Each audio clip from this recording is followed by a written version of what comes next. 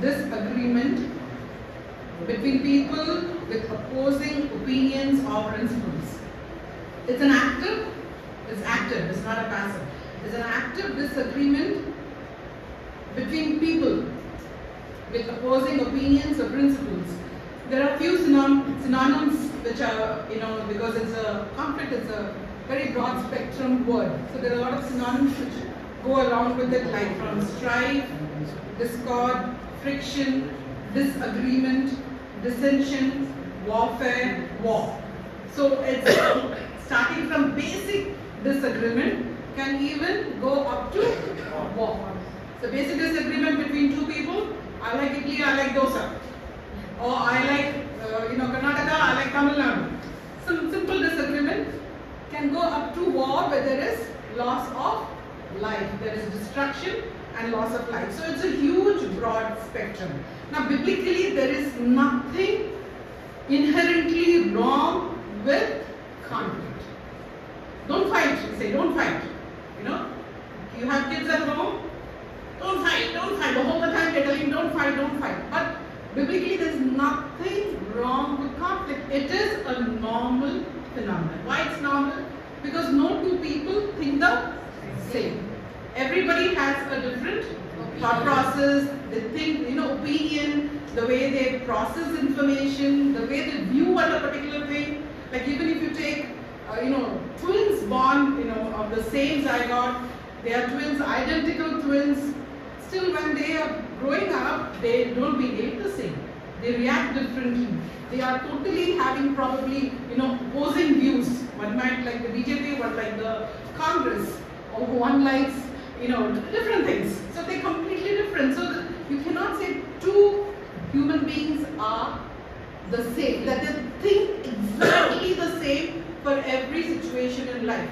That's why conflict is part of life. We have to get used to it. We cannot be done away with conflict. Oh, I'm always going to live happily forever after. And there's going to be no conflict in my life. Most of the couples in the altar, when they stand, that's what they think. From today onwards, we are going to live happily ever after. How many couples in this room?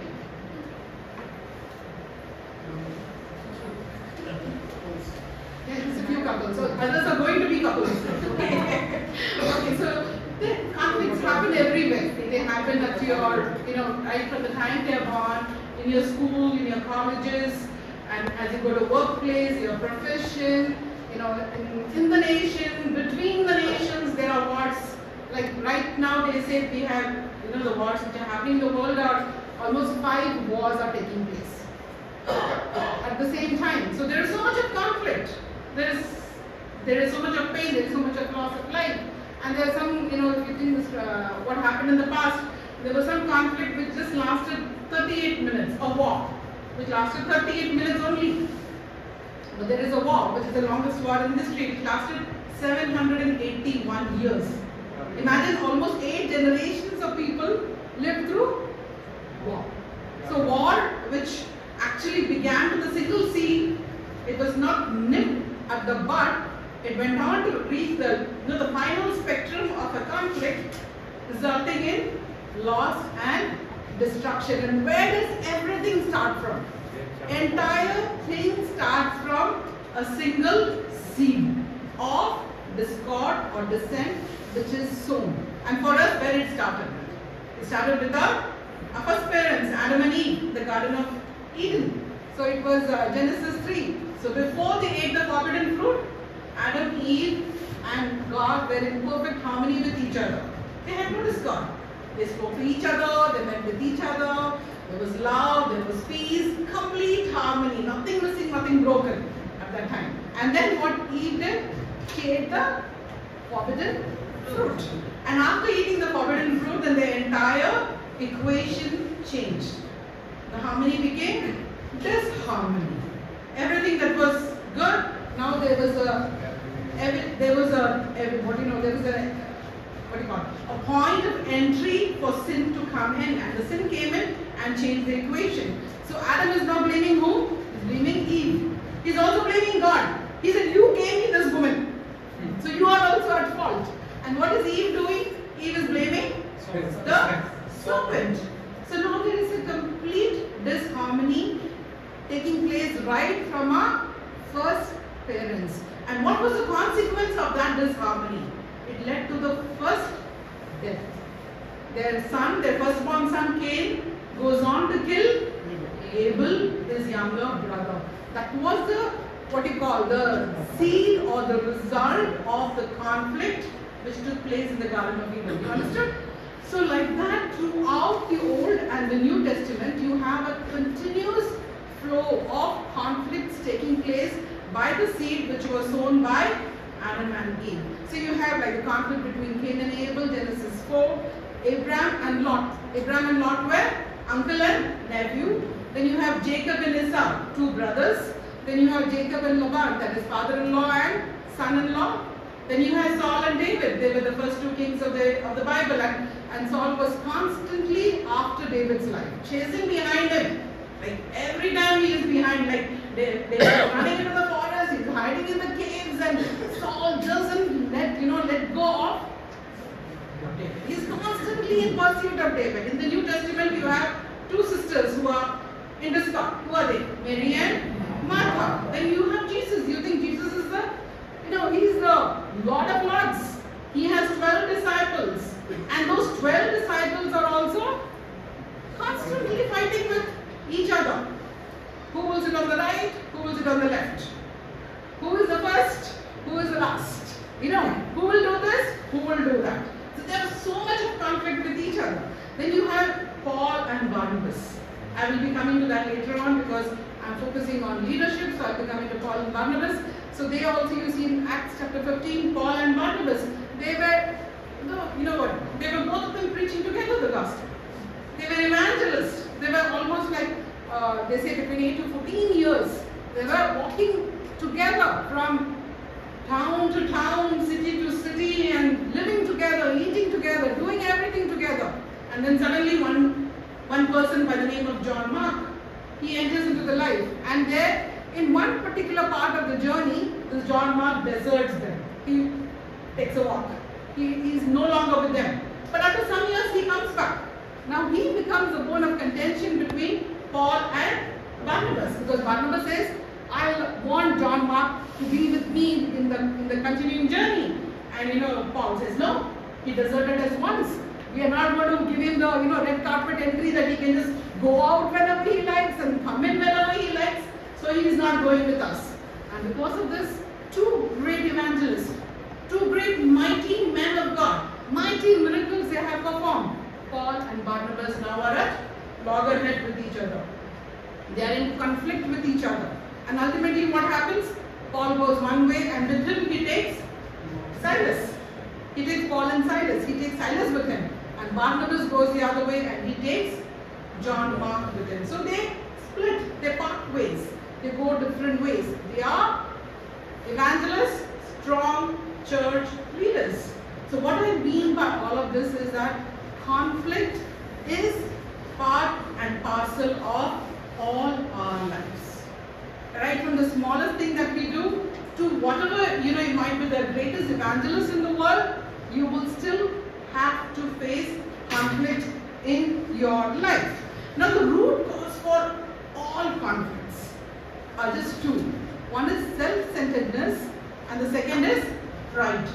One is self-centeredness, the other is pride. So if I am filled, my heart is filled with love, it's filled with joy, it's filled with peace, then whatever is happening externally should not affect me. Because I am filled with love. You can do anything to tickle me, you can do anything to irritate me, you can do anything to take me off my track, but I should not go off track because I am full of love. I am full of love means what? I am full of Christ. Christ is like 100% inside of me. If Christ is inside of me 100%, then I don't have to worry about what the world throws at me, what they tell me, what they speak about me or anything. It should not tickle me at all. But the problem is, are we 100% Christ? Who is there inside of us? I know all of us, anybody will ask, do you love Christ? How many hands you will lift up? You lift your hands, you will probably lift your legs too, right? Yes. There is no doubt among any of you sitting over in here whether you love God. Is there anybody has a doubt? Then we have to change the topic of teaching. Yeah? So anyone has a doubt that you love God and God loves you? Absolutely, you are 100%. But how much of Jesus is there in your heart? Is he 5%? Is he 20%? Is he 50%? Is he 70%? How much percentage is there of Jesus inside of you? Suppose he is 70%, that means the remaining 30% is who? The world. The world, more than the world, it will be you. It's me who's inside myself. The remaining 30% is me. And suppose if Jesus is just 50%, the remaining 50% is me. And if Jesus is 20%, the remaining 80% is me. It is I, me, and myself inside of me. You understanding? I love God. I am speaking His word. I am walking the talk, whatever you can say. But the actual heart condition of an individual, only the individual will know. Whoever the person is how much portion have I asked my God to occupy inside of me? And because Jesus does not occupy the 100%, there is a portion of I, me, myself and me. Then the other person with whom I am coming in conflict with also has probably 30% of himself, or 60% of himself, or 90% of himself, or probably even 100% of himself. So two I, me, myself will stand. What will happen? What will happen? There's going to be conflict. There's going to be conflict. Yes or no? Because who is standing? It's me. My self-centeredness is there. I have not allowed Jesus to be completely within me. Now this is a litmus test. We all say we love God, but actually we need to go back and sit and think, how much portion of our heart does God actually occupy? Colin was telling that you go back and sit in the business factor. There's a question you literally have to sit and think for yourself individually. Lord, how much portion of my heart do you actually occupy? Do I come to you with everything, or do I come to you after I have decided, made all my plans, and then come and tell you that bless my plans? Or do I come to you first and ask you, what do you want me to do? Like Romans 12:1 says, like moment you wake up the day, surrender the day, even before your leg touches the floor. You start the day, you surrender the entire day to God and say, Lord, let your plans be accomplished in my life. And only when we reach that point can we say that I am no longer self-centered. If I am not self-centered, then whatever the world may throw at me is not going to affect me or is not going to damage me. So you understanding? So the main root cause for conflict is what? I, me, myself. Thank you, brother. That is self-centeredness. Because James 4:1, you know what does James 4:1 clearly says? Yes, brother. Where do wars begin? Where do wars begin? Perfectly right. Those conflicts and disputes among you, where do they come from? Do they not come from cravings that are in war within you? I'll repeat it again, slowly and clearly. Those conflicts and disputes among you, where do they come from? Do they not come from cravings that are in war within you? Now the second one is pride. Now the Proverbs, you can see there are so many scriptures with pride. Like Proverbs 13:10 says, pride leads to arguments. Then Proverbs 11:2 says, when pride comes, then comes disgrace. Proverbs 16:18 says, pride goes before destruction, a haughty spirit before a fall. Even Jesus says in Mark 7:21-23 that pride is one of the many evils that come from within and defiles a person. So it is something which comes from inside and defiles a person. When you say pride, what comes to your mind first? God opposes the pride. Like if you think of a person, who will you think of? Pharisees. The Pharisees, yes. Then? Hitler, okay. Okay, from biblical point of view, yes. Lucifer, fantastic. So when you think of pride, he is the epitome of pride. He is the king of pride. Mr. Lucifer. So Lucifer, then you see King Nebuchadnezzar, full of pride, because he built a statue of himself, and he says that Daniel and his friends Shadrach, Meshach and Abednego, you need to come down and bow down and worship me. I am God. Then you have King Saul. You have King Saul who was so full of pride himself. So pride is a very demonic spirit. It's not just a simple spirit, it's a filthy demonic spirit. Walking in pride leads to destruction. So all conflicts, whatever the conflicts could be there, the two causes are self-centeredness and yeah, can you tell loudly? They are self-centeredness and pride. Now within a church, now we are talking within a church, why is there a conflict? There are four kinds of conflicts within a church. The first is a doctrinal conflict. What is it called as? Doctrinal conflict. There's a disagreement over how you interpret the scripture or the church's belief system. You have a doctrinal conflict. And this is basically a disagreement over how you interpret a particular scripture or a church's belief system. The second is a personal conflict within the church. This happens between individuals within the church because of misunderstanding. There is personality clashes, or there is hurt feelings, right? Different personalities. People are hurt because the pastor said something, or the leader said something, or some other member said something, and they are hurt about because of that. And there is, misunderstanding between the people. Then there could be a resource conflict. There could be a resource conflict, means of how do you use the resources that are from the church, that is basically finances or facilities. Every church is blessed with finances and there are facilities that the church gives. So how people use that could lead to conflict.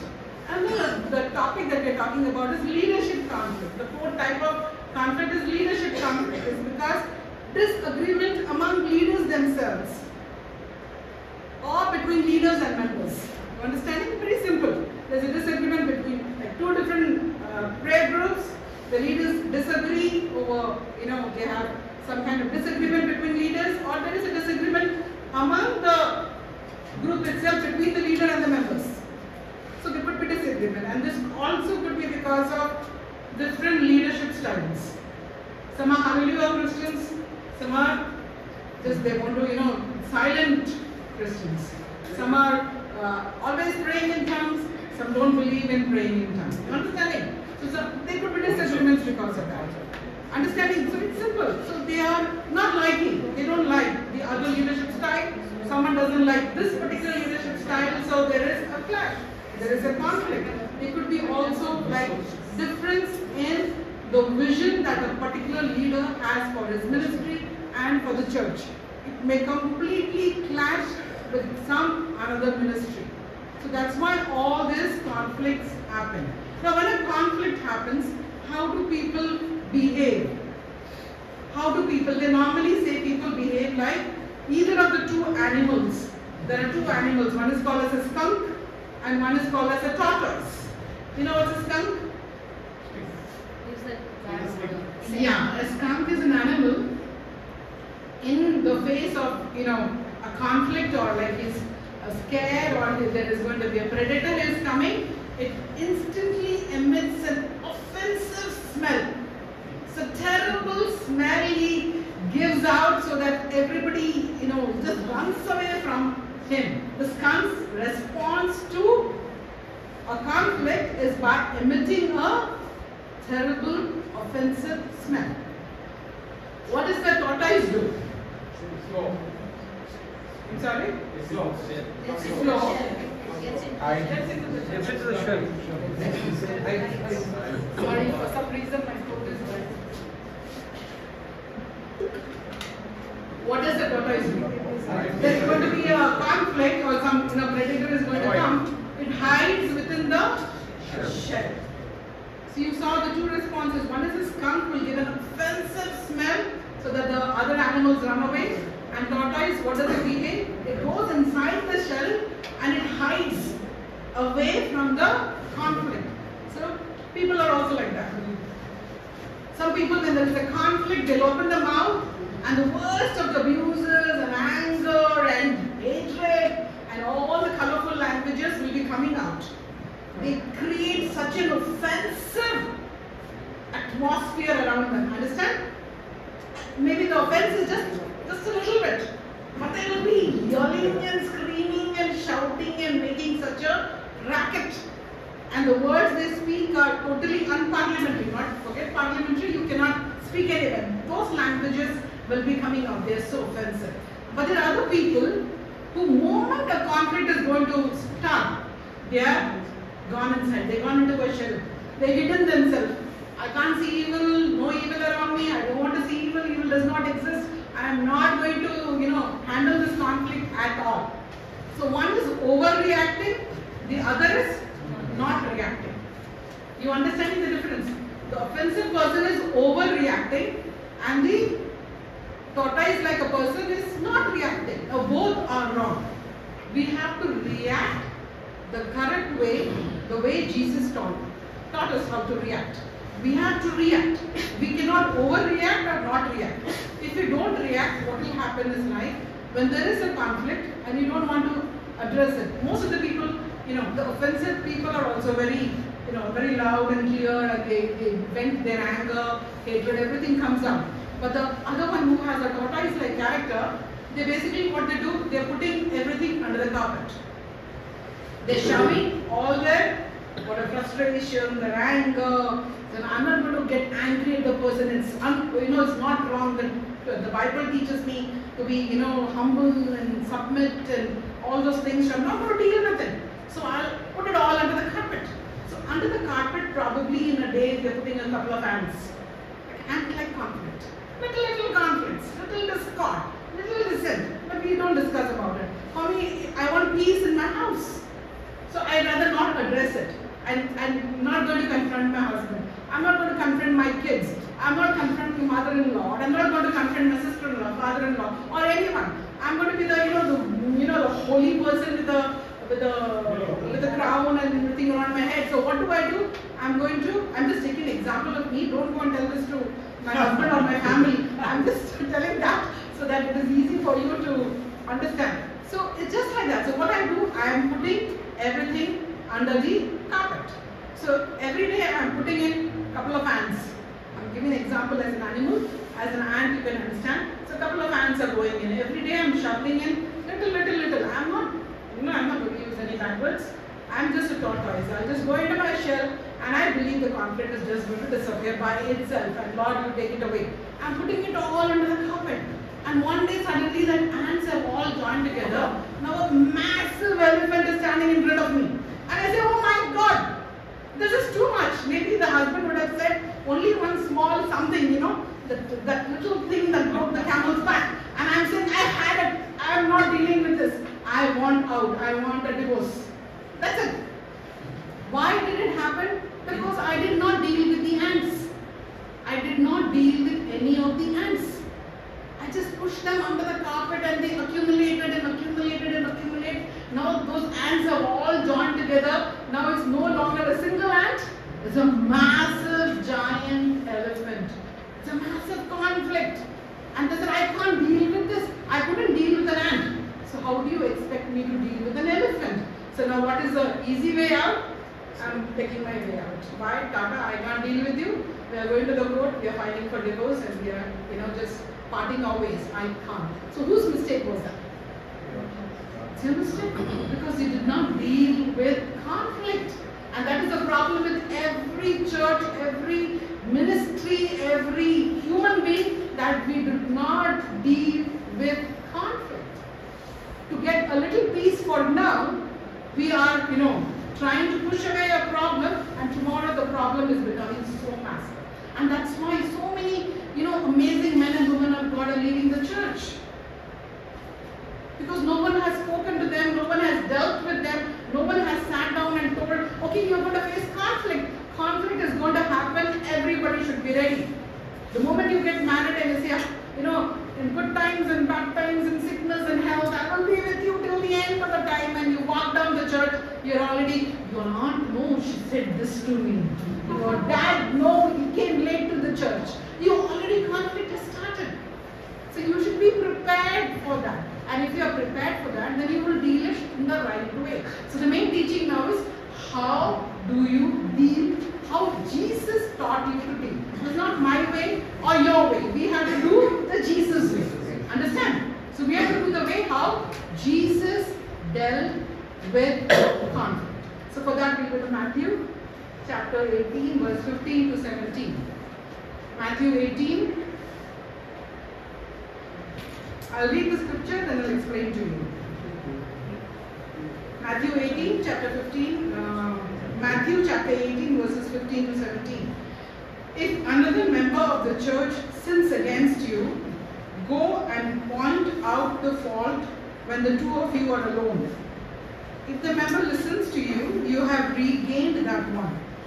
But if you are not listened to, take one or two others along with you, so that every word may be confirmed by the evidence of 2 or 3 witnesses.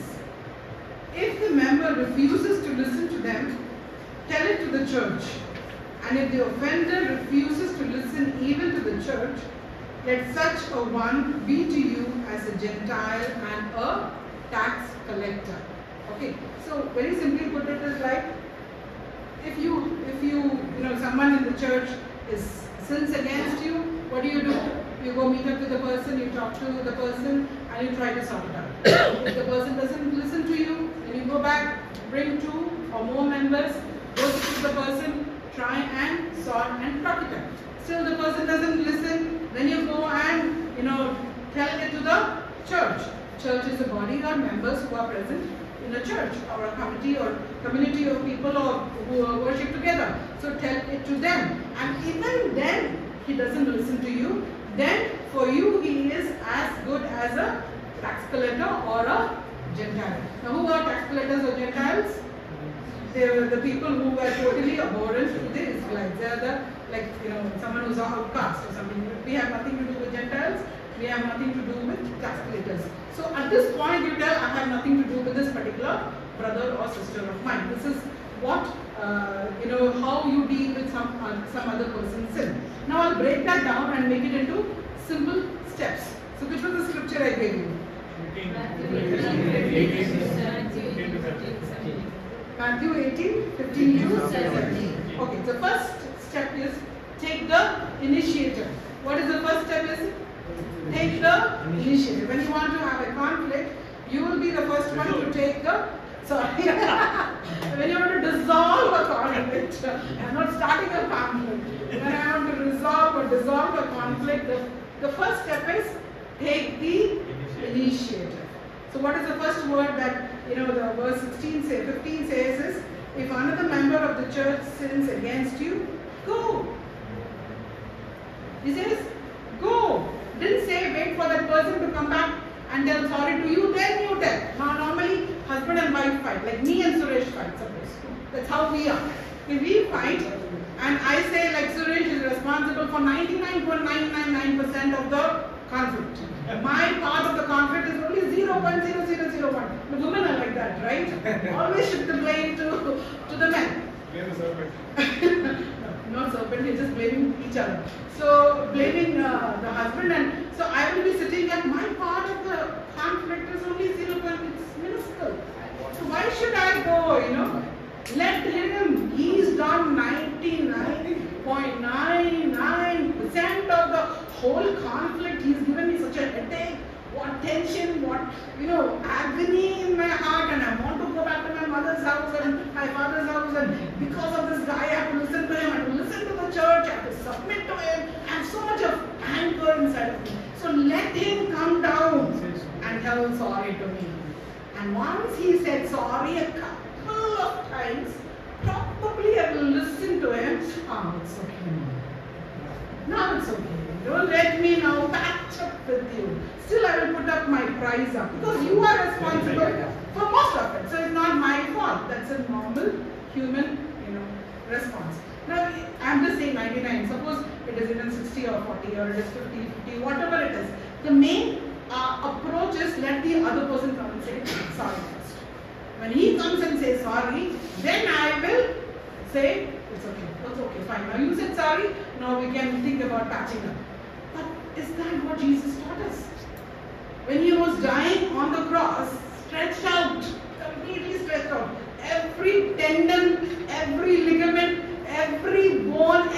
tissue, every muscle had been pulled out the previous night as he walked that via Dolorosa to the cross, and every blood from his body was drained out. He hung on that cross for excruciating hours over there. He looked down at his tormentors and they are looking at them, and he could have had so much of anger, but what does he say?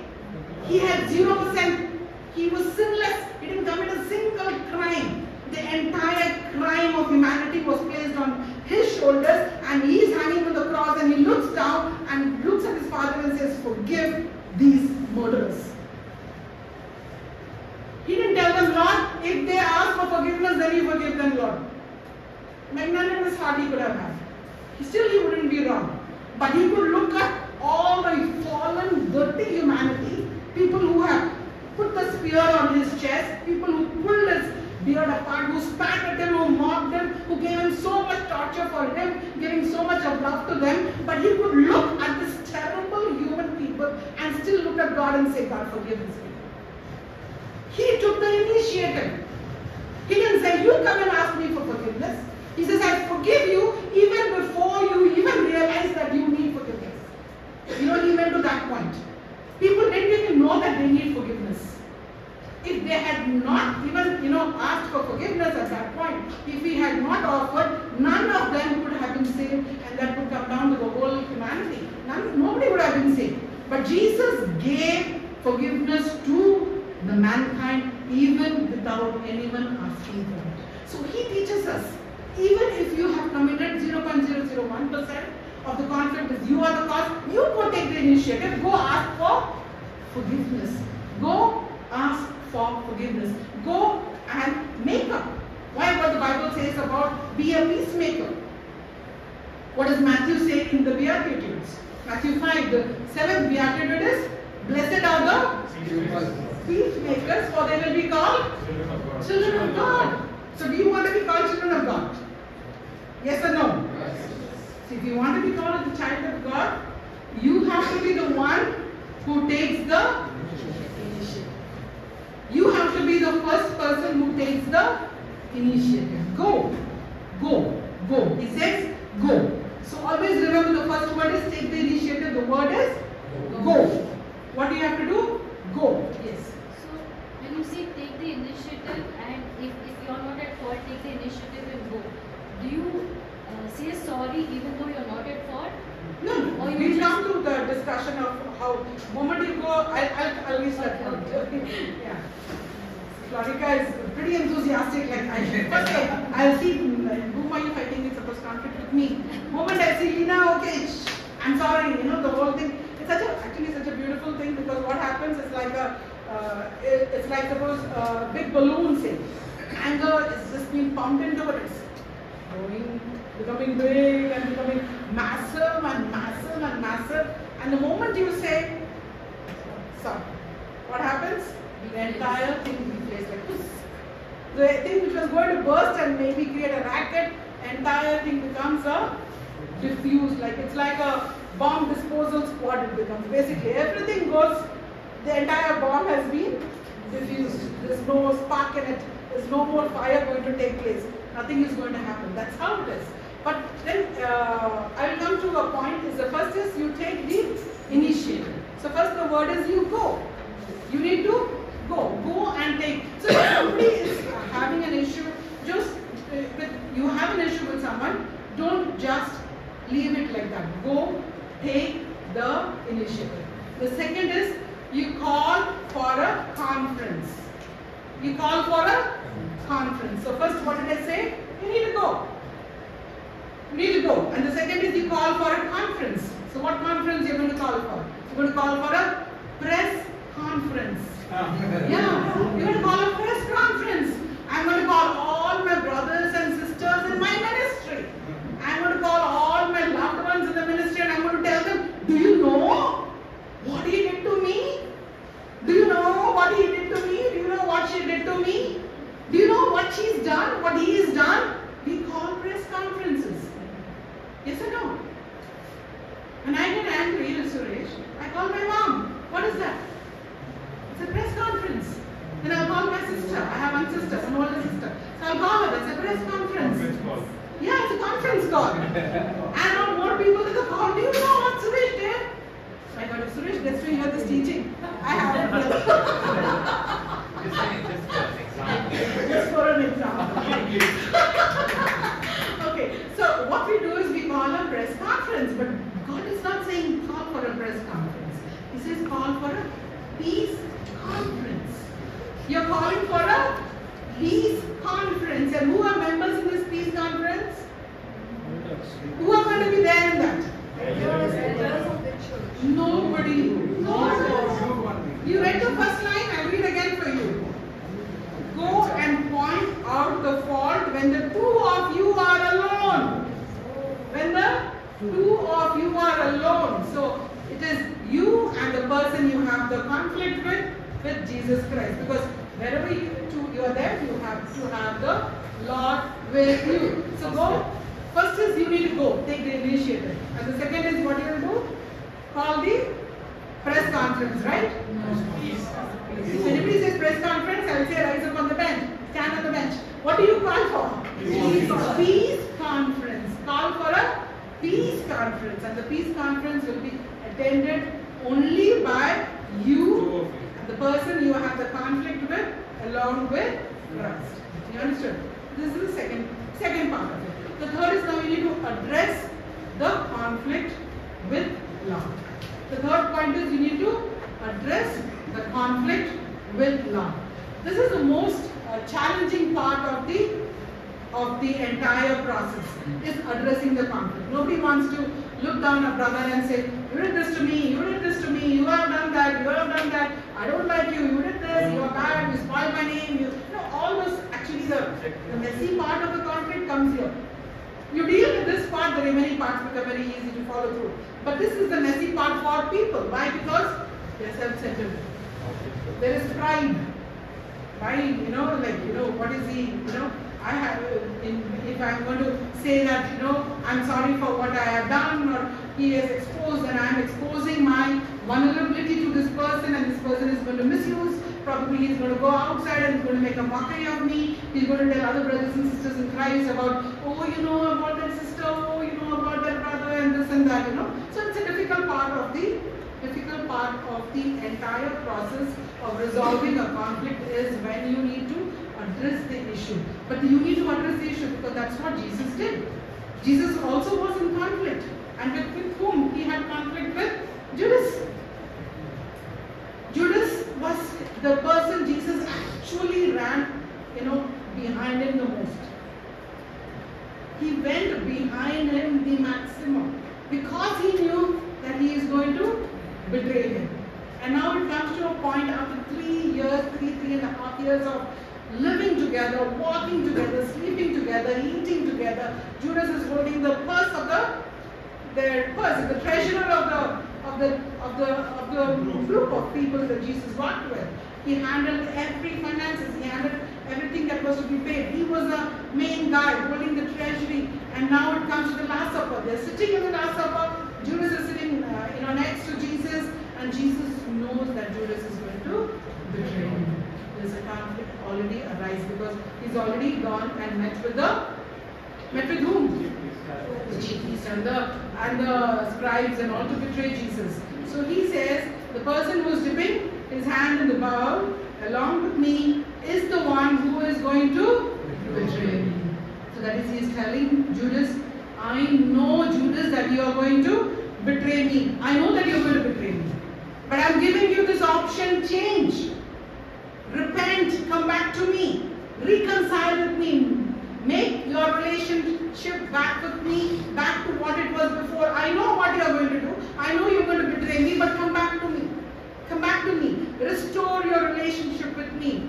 He is giving the olive branch to Judas. Because everybody is asking, is it me? Is it me? Is it me? Is it me? All the disciples are asking, is it me? Is it me? Is it me? And he is telling it is the one who is putting his finger in the bowl. But does Judas take that olive branch? He doesn't. He doesn't take. And because of that, he is lost. Now Jesus and Peter. Peter was the man who was, the rock on which I built the church. So Jesus was saying, and this man says, let everybody go, but I will not leave you. I will Jesus says what? He knows the conflict is already coming. Even before the cock crows twice, you would have betrayed me 3 times. You would have told me. And exactly the same happens. But to Peter also, Jesus gives the olive branch. He says, come back to me. And Peter comes back. He repents. He comes back. He restores his relationship. And because of that, he becomes the first pope of the church. So you realize Jesus could have, what he could have said, let Judas be damned. Anyway, he's going to betray me. My murderer is sitting and eating with me. To hell with him. I don't want to do anything with him. He could have. But did he do that? He said, no, he didn't want his brother to be lost. We have people, we have other ministries, we have leaders who go the wrong way, who have fallen down big time. And what is our response? Take them and throw them away. Be done with them. We don't want those people in the church. We don't want to deal with them. Just take them and throw them out. But that's not what God is teaching us to. He says, no, you need to deal with them. You have to deal with them. You have to deal with them. Why? Because they are precious to God. Because the Bible says here, if he listens and comes back to you, you have regained the one. Regained means what? You lost him, but now you have gained him back. And since you have gained him back, he is going to be a bigger blessing to the church. He is going to evangelize. He is going to preach. He is going to do the work that God has called him to do. So it's a great responsibility that we deal with conflict. That we don't let even people who have gone wrong, really wrong, whichever wrong sins are, whatever sins you can say, in whichever degree of sins they are, we have to deal with them. Now it's up to them. They refuse, like I told, they refuse the first time, second time, third time, the fourth time, and the fourth time then you can go. But it is our duty to take the initiative and bring them back to the church. So the first was what?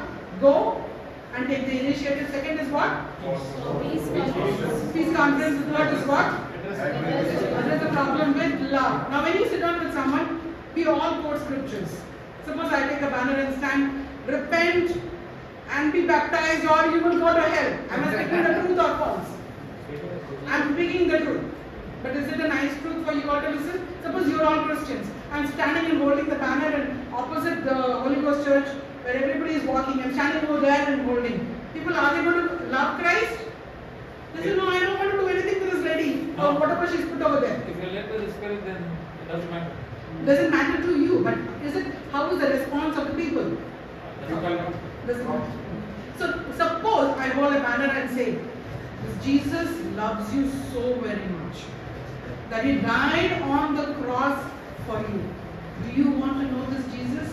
Will people stand back and take a look? Yes. Yes, both are the truth. The first banner is also the truth. The second banner is also the truth. But the second banner, I'm talking with love. I'm talking with love. So when you are giving the truth with love, there is more chance that it will be accepted.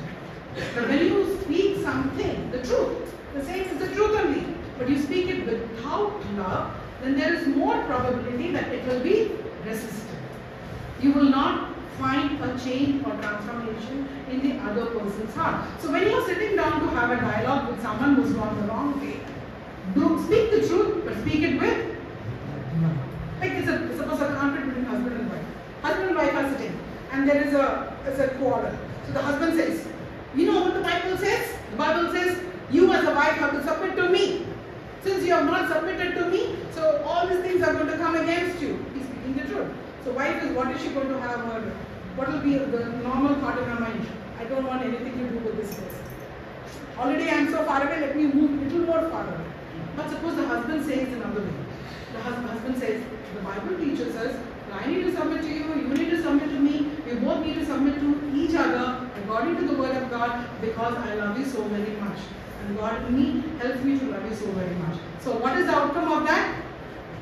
There will be reconciliation. You are understanding the difference, both are the truth. But you need to speak the truth with love. When you speak the truth with love, the brother or the sister who are going the wrong path, there is more chance that they will come back to the law. They will come back to doing what God has called them to do. So you need to address the issue like how Jesus addressed it, and you to address it with love. Now, just two more points before I finish. The other is listen. You need to listen to that person. Now you have addressed the issue. Now you also have to listen to the person. You have to listen to him. That's why God has given us 2 ears and 1 mouth. But we usually behave like as if we have 1 ear and 2 mouths. And sometimes behave like we have 3 mouths. Why? Because we don't listen. We don't listen at all. It's only talking and talking and talking and talking. You did this, you did this, you did this, you did this, you did this. So much of talking and talking, we don't have time to listen to others. That's why God says, listen. Just common sense. You have got 2 ears and you just got single mouth. So listen with both your ears attentively, because sometimes during a fight people are speaking loudly, speaking words, and we are hearing the words, but we are not hearing the emotion behind the words.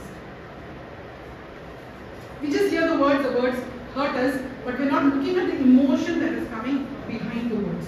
Listen to it. Listen, why is she speaking like this? Why is he speaking like that? Listen to their point of view. Listen to what they think about the situation. You know, probably walk in their shoe for some time. You never know what situation they are coming from, what challenges they are coming from, what difficulties they have faced, what has led them to this particular point where this fault has happened. So don't judge.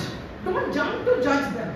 Give them a space where they can open up and speak and tell about why was this fault committed.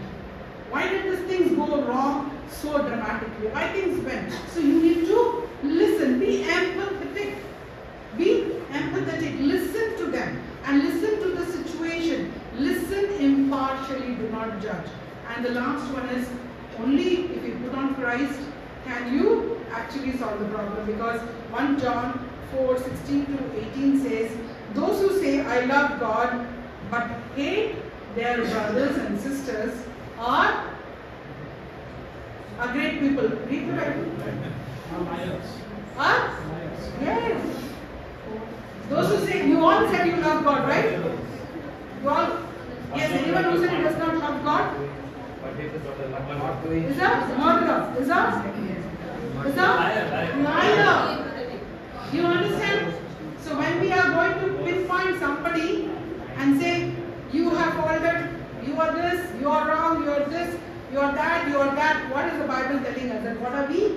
We are liars. And who is the father of lies? So you know whose son then we belong to? Are we children of God? Are we children of Satan? So it's very clear. It's very clear. It's so easy. We fall into this trap so many times. Yes, sister? Yeah, okay. Thank you so much. So we fall into this trap. So it is the God Himself says in that 1 John 4:16-18 is that those who say I love God and hate their brothers and sisters are liars. For those who do not love a brother or sister whom they cannot see, how can they? Sorry. 5 minutes, yes. 1 John 4:16-18. Okay. I know people are saying it's over time. This last scripture, I'll read it out to you. Those who say I love God and hate their brothers and sisters are great men and women of God. I want you to tell loudly.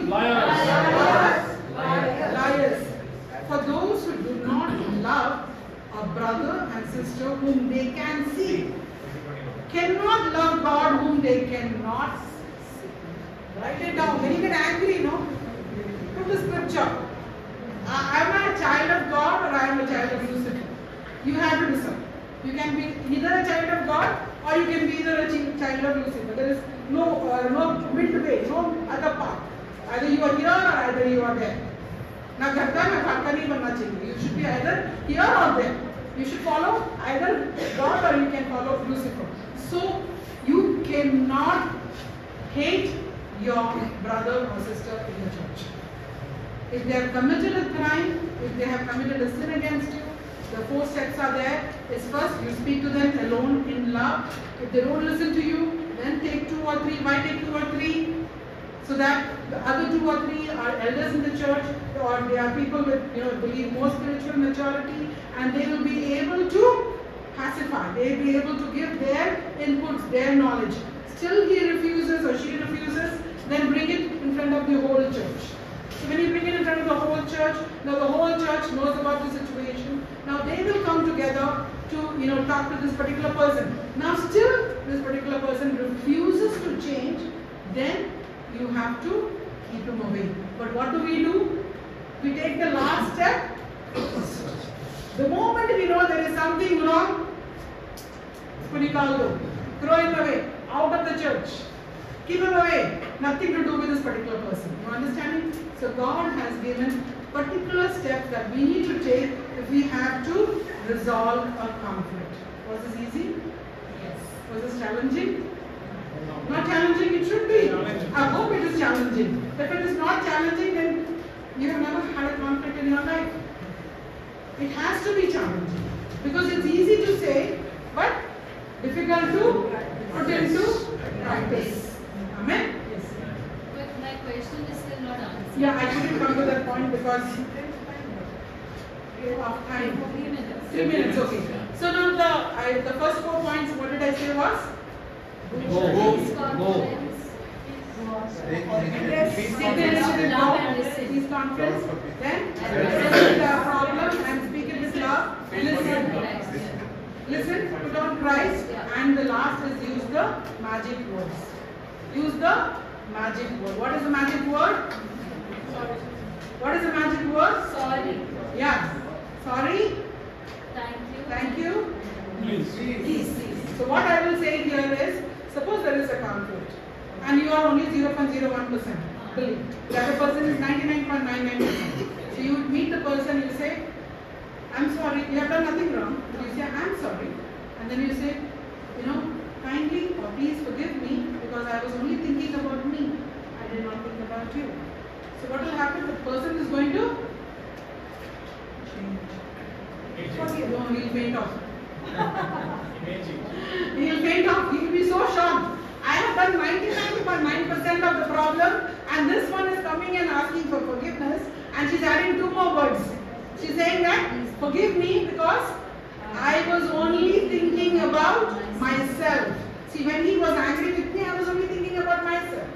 So what is he going to do? So when he wakes up, probably give some water or sprinkle some water, give some glucose.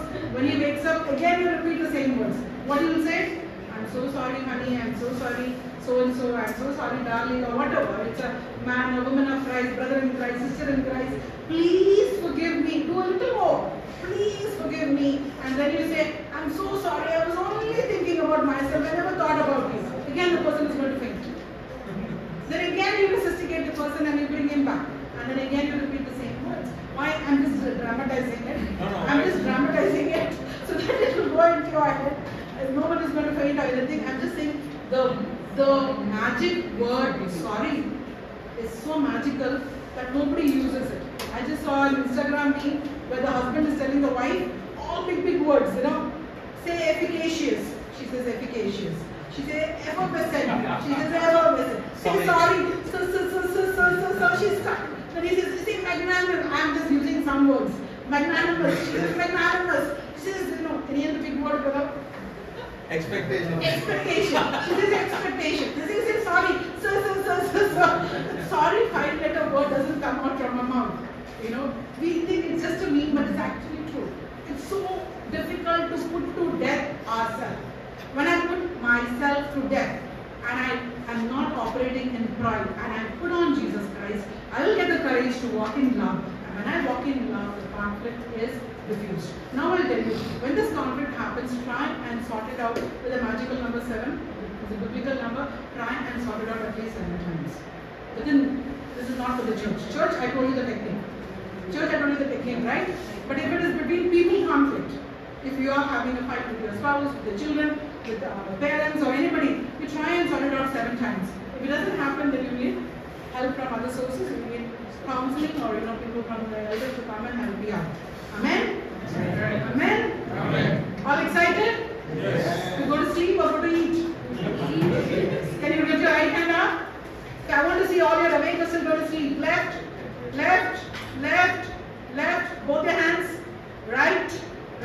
right, left. Okay, both hands. God bless you. Thank you so much for listening to me.